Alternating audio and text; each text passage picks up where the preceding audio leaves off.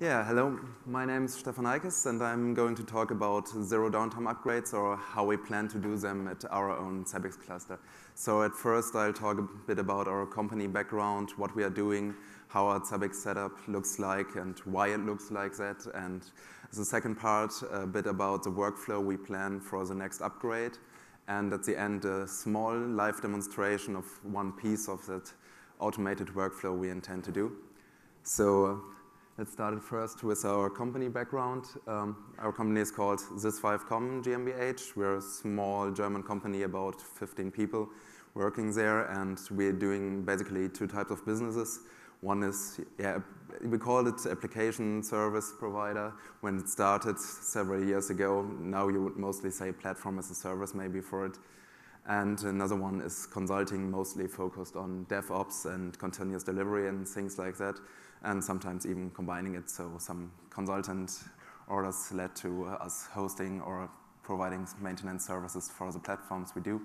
Most of our customer platforms are lotteries, sports betting, but also logistics or insurance or something like that. And yeah, we are managing about a dozen platforms all over Europe, so in several co-location data centers mostly. And we have one central Zabbix setup for our ops team to have any issues from every customer in one place to properly work with it. And so our setup is not that large compared to other ones, just about 500 nodes, 50,000 triggers, 50,000 items, 20,000 triggers. And we have strongly integrated this using the API and through our other automated workflows we use for VM creation and stuff like that. So we are not actually using the auto-registration features, for example, but it is part of the VM creation workflow to create new hosts using the API. So compared to other setups we heard about, we are 100 times smaller, but still it's quite business critical for us because everything has to be monitored. That's a core part of our business. So yeah, Zabbix is used at This5 for almost 10 years now, and it was running on real old hardware basically since the beginning until this year. So in this year we were really creating new setup, completely new setup, and had the opportunity and the necessity to really think about how do we want to have it in place, what do we want to do with it. And yeah, we had to upgrade from Zabbix 2.2 to 3.4 now, and we did focus on having it highly available because we need proper monitoring all the time. And also, while we were planning this upgrade, we were already thinking about the next one. How can we do it easier the next time and still have reliant monitoring all the time, because that's really important to us. So our basic thoughts are we need a distributed infrastructure because in each data center we have proxies, redundant proxies, because we want to be safe against network outages, for example. If the uplink of one data center fails, we still can collect data and gather it afterwards and stuff like that. And yeah, of course, we wanted a centralized monitoring because for our ops team, just one central dashboard showing all problems from everywhere is just how if work is most efficient. And yeah, to ensure this works all the time, you need a highly available setup. So this means you need some kind of redundancy almost for everything, and you need some kind of failover toolset. So what do we want, what do we need when we want to really have short downtimes during upgrades? Well, at first, we want to create the new instance, running the new version while still running the old one in production, so that we just have the possibility to switch from one version to another without really having to do a full upgrade procedure to need the time for that. But we want simply to be able to switch between the old instance, the new instance, with as little downtime as possible. 0 is not exactly possible, but maybe we can get it down to about 5 minutes for each change. That's about the target because that's just human reaction time to issues anyway, so it doesn't really mean an interruption of our services. And regarding this, we are ignoring agents at the moment because those are downwards compatible all the time, so that can be upgraded afterwards. We are just focusing on the server and the proxies now. So in conclusion, we decided to use our redundant infrastructure that we created due to high availability. So accepting a little risk time during the upgrade procedure seems acceptable for us because it runs generally very stable, so we don't see any real issues when maybe for a few hours we don't have a redundant setup. But that's acceptable for us, so this will allow us to reuse the same servers, the same VMs we are using at the moment. And yeah, how does the system architecture look? We have redundant proxies in each data center, so every platform basically has 2 proxies that monitor roughly half of the setup there. And in case of need, we can switch hosts from one proxy to another there if there should something fail. Usually it does not, but of course anything can happen every time. As failover tools, we are using Pacemaker for the actual Zabbix server, so we are running 2 instances and Pacemaker monitoring it. If one instance fails, just the other one starts. And yeah, Ansible is configuration management and quite good at orchestration, as many of you may know. And of course, it's not really a failover tool, but it is a tool we are using for orchestrating tasks along our clusters. So for kind of, let us switch hosts from one proxy to another or so, it's the tool we choose. And yeah, of course, for some redundant parts, load balancing is a great thing. We are using MariaDB as a database and the max scale load balancer in front of it. That's also managed via Pacemaker. And for the front end, we are using HA proxy in front of actually Nginx, not the default Apache. The reason for this is just that we are using Nginx in most of our production environments and have a lot of experience with it. And we also integrated Zabbix web frontend and other internal services into one web server for our internal use. So that's not only hosting the Zabbix frontend, but also other stuff we use internally.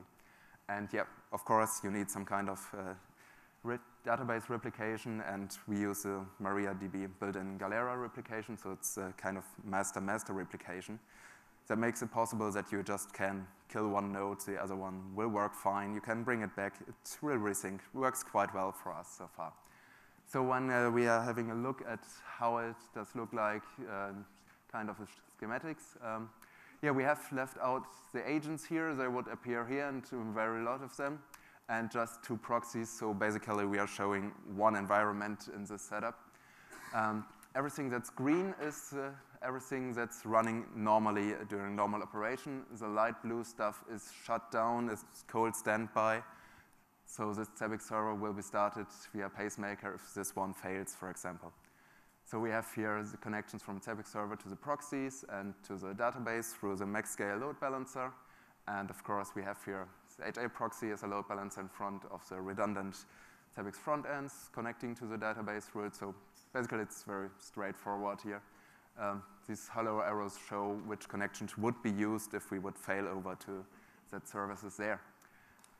So when we see this, we have almost everything double, and this means a lot may fail without really interrupting operations. So it is possible to have all these nodes fail and still everything works. One exception that does not automatically work, as I said, moving Zabbix agents from one proxy to another has to be triggered manually. The reason why we did choose this is the kind of failures we experience with Zabbix proxies, and this is almost never crashing a proxy. I'm not sure I can remember crashing just a service. But what did happen sometimes is, for example, that just the uplink of that pod in the data center failed or something like that. So in that case, the proxy is not available to the Zabbix server, but it still can monitor the agents that are directly connected to it. So it would not bring any benefits to switch the hosts over to another one. Or for example, if you really have a blackout and everything is going down, then yeah, you have the situation, you don't have anything to monitor. It would also make no sense to fail over them then. So it's really a rare case where it would make sense during normal operation to do the switch. So we didn't saw the need to automate this. Of course, for Zabbix server and the database components, it's much more important because if something fails there, everything still has to work. That's just business critical. So the basic idea we had is as anything may fail, let us use the things that can fail in our workflow. This means we simply split the cluster. As you have seen, we can take out half the nodes and still have operational Zabbix cluster. So we can upgrade just one half of the cluster at a time. And this allows us, well, we have to do some reconfiguration inside Zabbix to ensure that during the upgrades there is no cross-connection between upgraded server and not upgraded proxies yet. So we have to ensure that during the process, for example, before splitting the database, to basically disable anything so that nothing connects, split the database so that the half that will upgrade simply does not start connecting anything until it is allowed to. So we just do disable everything, split the database cluster, connect one half of the database again to the Zabbix service that stays on, for example, 3.4 now, and activate anything again so that we have a silent second part of the cluster that will be upgraded then, and when we want to have it productive, we change to it and not before that. So this also means that we are simply free which half we can use. Upgrade or rollback when we are doing this simply becomes starting one cluster half, shutting down the other one. So during the evaluation period, it's really simple for us if we experience any issues, whatever it may be, just to go back to the not upgraded cluster half to have time to fix all the issues that might occur. Usually there are none, but we are just being paranoid about this. So this is a quite complicated workflow at some times, and of course, when having a lot of hosts, you cannot do this manually, especially not fast and not reliant. You have to do it in some other way. So we are using Ansible to create the playbooks there because Ansible is an agentless configuration management with a good Zabbix API integration. It's just a good tool to orchestrate tasks right along all our cluster, all our customer VMs. And there's one issue with the standard Zabbix modules. They're great for creating or upgrading or updating host configurations, proxy configurations, and all that. But we were lacking some kind of query module. As you may know, in Ansible you need an inventory with all the hosts Ansible has to work on. And this means, yeah, this would mean you had to write down every VM, every server that has to be reconfigured because of the agent configuration and stuff like that. And that's not a very flexible way, it's not a very smart way. You could take all the data sources you have from somewhere to bring it together, but we decided to simply write a small own Ansible module that allows us to query the Zabbix API. So basically to make the Zabbix server the source of our Ansible inventory. And a draft of this is available on GitHub. It's just a very rough hack, but it works fine for this, and the demonstration how this works follows at the end of this talk. So how does it work? How does it look like when we are upgrading? We see here now all of this is still on Zabbix 3.4, for example, and working fine. So all agents would be now connected to this proxy, and the Zabbix 4.0 server would just upgrade this half of the database that is not replicating to the other node at this time, of course. So this, of course, means that we have some, well, not continuous data afterwards. We have to live with it, but for us it's okay because we don't really need Zabbix to create shiny reports or something like it. We just need it to be able to react to issues. So if at the end some part of the data is in one half of the database and basically has to get lost after the resync, it's not that important as long as we did have real good reaction times to issues during the upgrade process and didn't have any real issues with that. So for us, it just works great when we are upgrading packages on half of that here. We can also do an upgrade of the web front-end packages, of course, but at this point, it's not yet important. The most important and time-consuming part is usually the database upgrade. So that's what this part focuses upon. And as we see here, of course, Pacemaker is not allowed to start up this one at the moment because we really need manual control or automated control, but not the failover control during this time. Yeah, so during the evaluation period, yeah, as I said, this is totally shut down. We are having then everything that's 4.0 in operation. We still have for our customers, for example, if they want to have a look at their historic data, all the 3.4 database stuff in place. But in production, we are now using then the 4.0 proxy server database and the 4.0 front end, at least for us internally to evaluate if everything works. And if not, as I said, we can just switch over all agents to the proxy of 3.4, shut down this 4.0 server and proxy, and activate again 3.4 server and proxy. That's a basic idea how to do it fast if necessary. So now I'm coming to my little demonstration. I created 4 VMs for this. Each one is running a Zabbix agent and basically 2 proxies. And I will just show how to do the move of hosts from one proxy to another and how to do it with Ansible. It will showcase some of the most basic and important ideas so that we are creating the inventory on the fly using the Zabbix API, that we are using Ansible to reconfigure inside the Zabbix server and on the responding nodes that have to be reconfigured. Just as you know, there's a server and server active parameter in the Zabbix agent configuration, and of course, if it has to connect to another proxy, it has to be reconfigured and restarted there, and that's the reason why we're using Ansible for this, because it just does this orchestration great.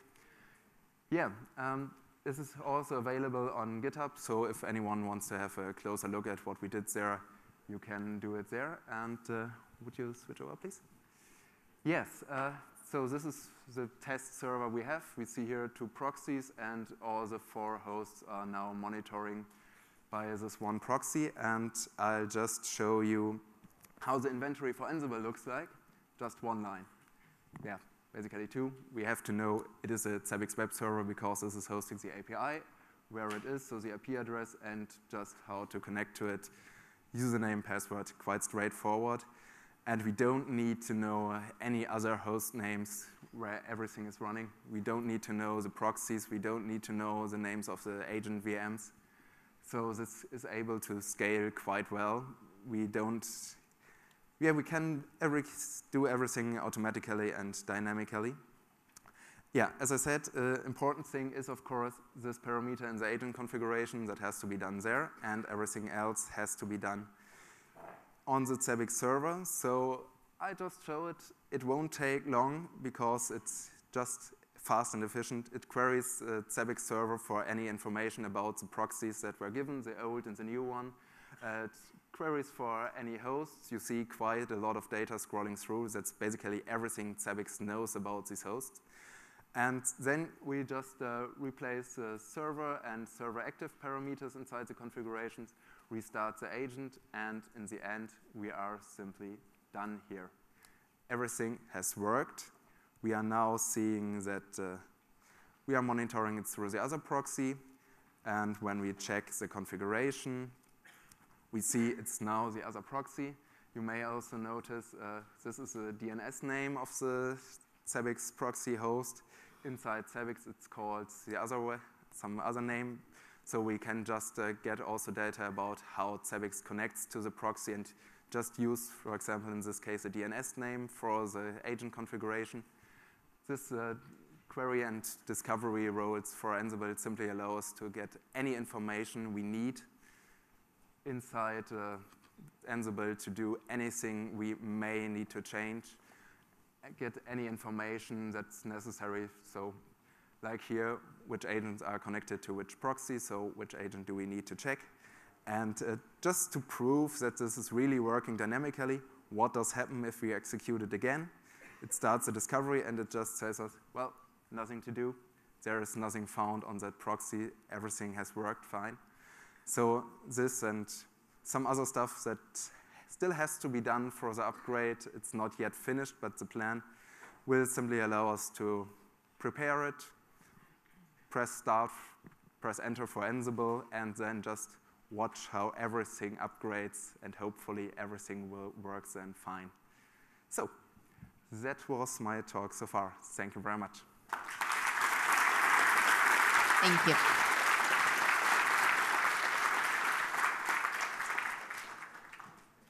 questions.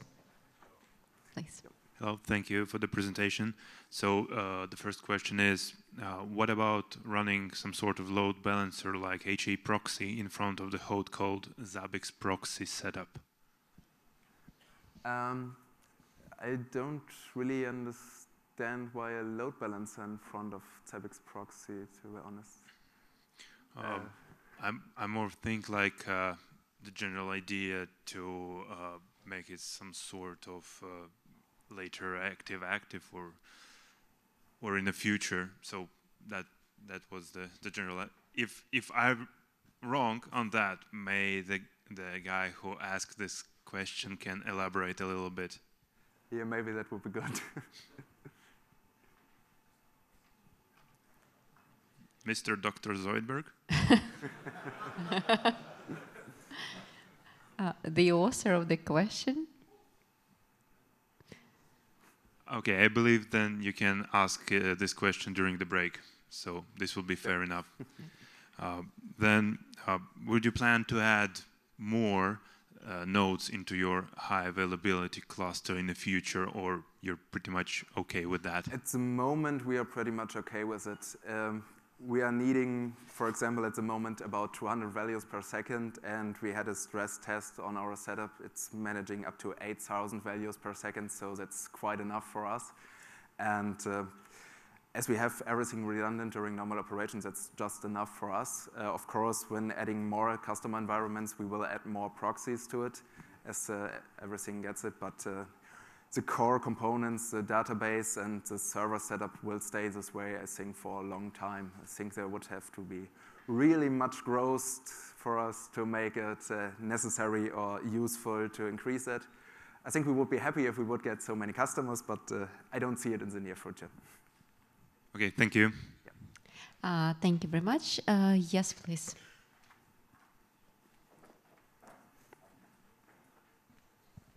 Okay, hello, thank you for your presentation. My question is, during your upgrade, as I understand, you not lost monitoring and notification, yeah? Exactly. It comes either from but finally, after upgrade, after you upgrade all infrastructure, you will lost some part of data that collects during upgrade from the reserve from 3.4 to 4, yeah? That's right, yeah. So we would lose the data that was collected by the Zabbix 3.4 server during the... Yeah, and maybe you think how not to lose this data? We so far did not really plan about anything about that, because for us it's okay. We can just take it out of the 3.4 database to have some graphs that maybe... So you're okay to lose 1 hour of data? In that case we are okay with after upgrade. That, yeah. Okay, thank you. We also had one question in the middle row. Mm-hmm. Yeah, thank you. You have 2 proxy servers in your configuration. Yeah. What's about their databases? Do you synchronize data between proxy databases, or do you think that it is not necessary? No, we are using straightforward the SQLite proxy version, so one database per proxy, and don't sync between them.